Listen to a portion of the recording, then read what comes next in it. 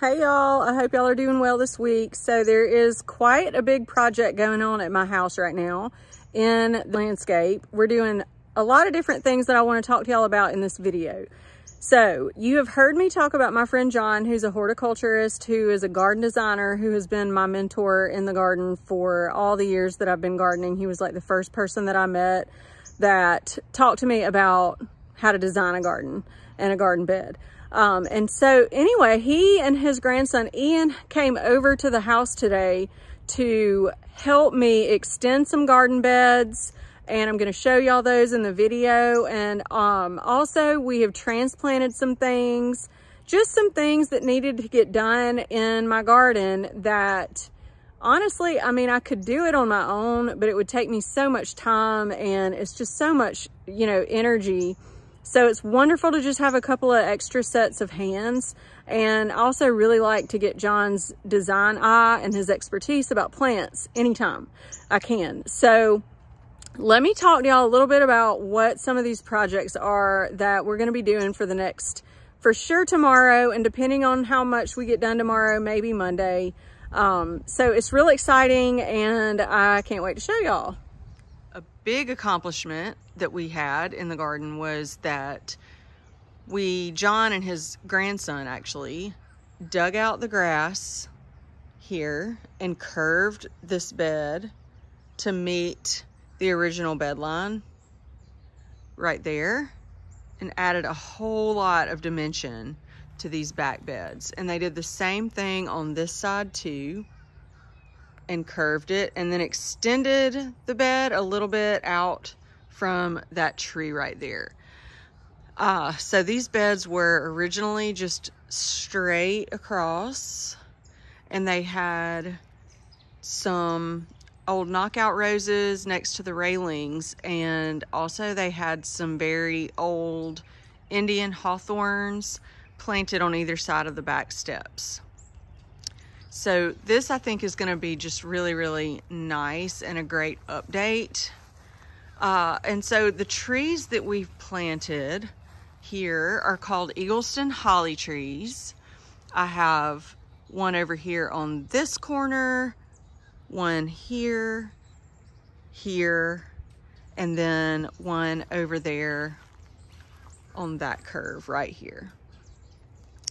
And so the great thing about these trees is that you can leave them in their natural form, and they'll grow about probably 20 feet tall and wide. So they're really like a mid-sized growing tree.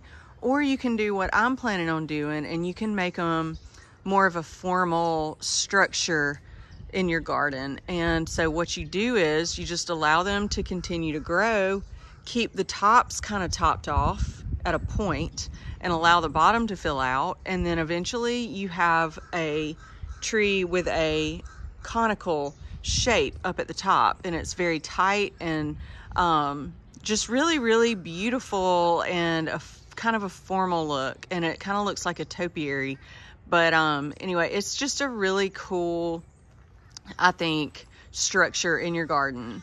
And so what we did underneath these Eagleston hollies is we put a compilation of Agapanthus, and the Agapanthus will eventually fill in, and it will be sort of filling in this entire space and that entire space over there. So we used the blue Agapanthus, the traditional color blue that you see. They say blue, but it's really more of a lavender. We used the ever white Agapanthus, 3 of those, 3 of the blue, 3 sapphire. I'm not as familiar with the sapphires, so I'm gonna have to pull up a picture and show you. So we did that on either side, which is gonna just be such a show in the spring and summer when these Agapanthus get bigger and they start blooming on either side of this walk up into my porch. It's just gonna be like boom, and it's just gonna like welcome you to come up to the front steps. I can't wait. So I've had this in mind for a while, and about digging out these beds, planting some Eagleston hollies in here. And to be honest, every time I thought about it, I was just like, golly, that's gonna be so much work. It desperately needs it. It's begging for a bed extension right here and some curves. But I have so much else too that I'm thinking about. It was not something that was on the top of my list of wanting to do.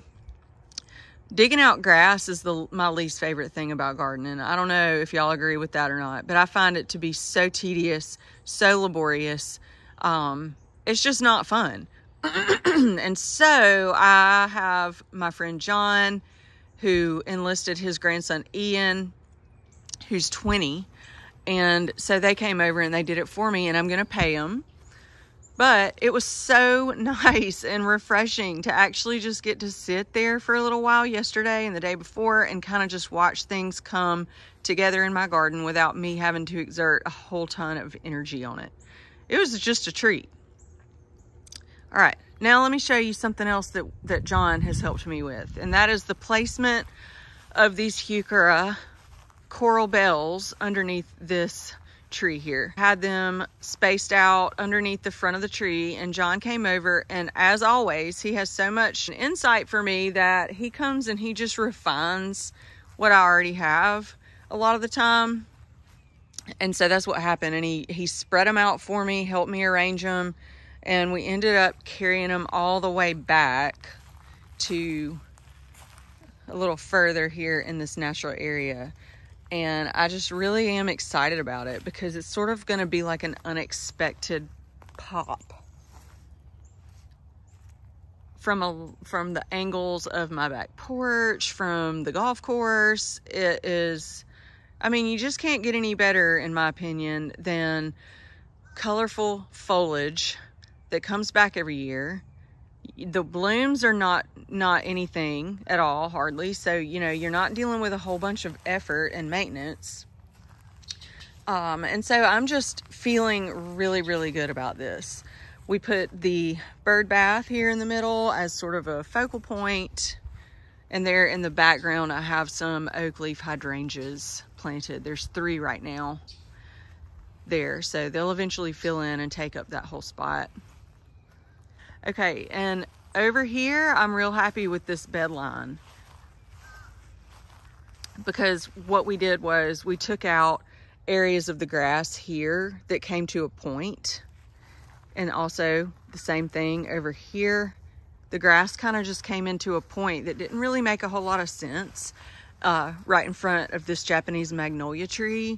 And so what John and Ian were able to do was give me just a really clean line all the way across, and it comes to meet where the grass originally had a curve there. So we just kind of created more of a soft curve.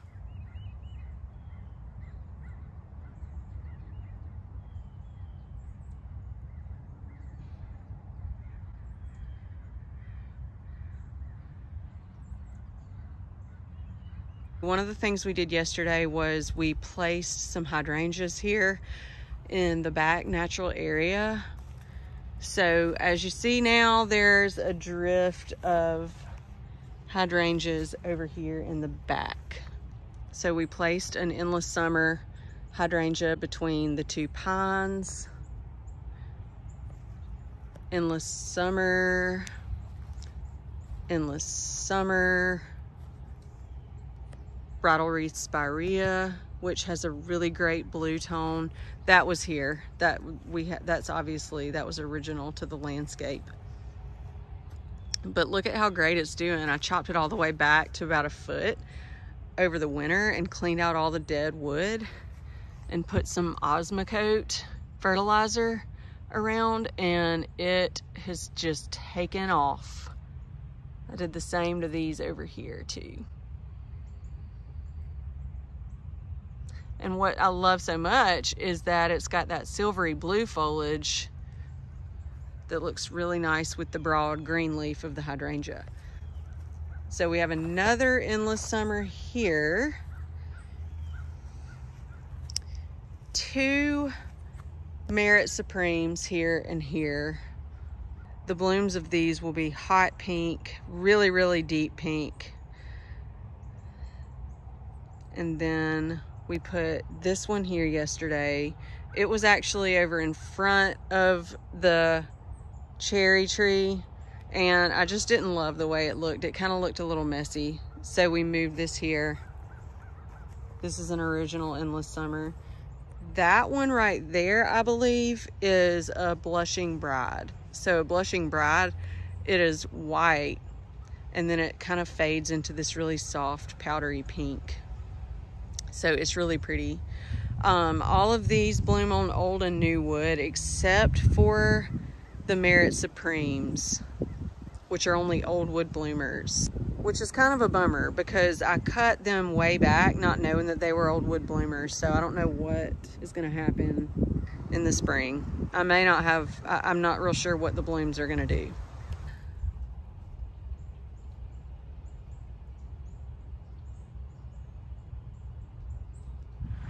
Hey y'all, so it is Saturday around lunchtime, and I am out here in the yard because for the last 3 days, my friend John has been at my home, at my house with me with his grandson Ian. They have been helping me do quite a bit of work over here that was just too much for myself to do alone.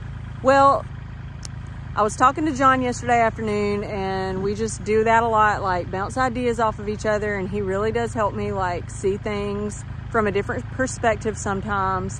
And he mentioned to me that it would really be a good idea to open up my front yard and the front of my house if we removed these 2 island beds in the front lawn. Now, I know you're thinking this is coming out of nowhere, and yes, you are right. But as I kind of thought about it for a minute or two, I realized that is absolutely right. Like the garden beds in the front lawn, they are not contributing to the garden in the way that I envision the garden. And I do think that it will clean up the view from the street of my home, open up the front of the house. You'll be able to see the front porch better. And to be honest, these front beds just really kind of look a little bit messy to me. Sometimes, no matter how far you've gone down a path, you got to be willing to turn around and make changes and evolve. So we're going to be taking out these 2 front island beds. I've salvaged a good deal of plants that I wanted to keep out of this island bed, and we'll be finding a new spot for them in the landscape. So I hope y'all enjoy.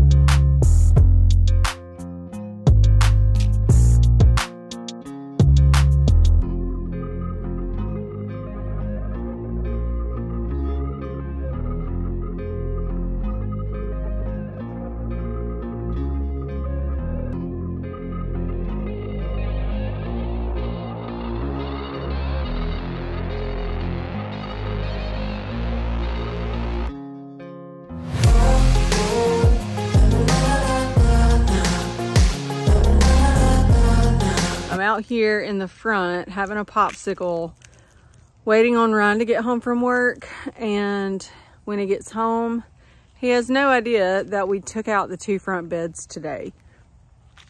But I'm sure by now he's used to coming home and seeing that things have completely changed from the time he leaves in the morning to the time he comes home. I am actually really excited about this because I think it is going to really reduce my workload. I really think that this is going to open up the front of the house, and honestly, I like the way the house looks better now that there's not so much blocking your view. We will be laying sod in the front, and I may plant another tree or two. Haven't really gotten there yet, but I am really excited about this new development, and I hope you guys are too. So anyway, I hope y'all have a great weekend. Talk to you soon.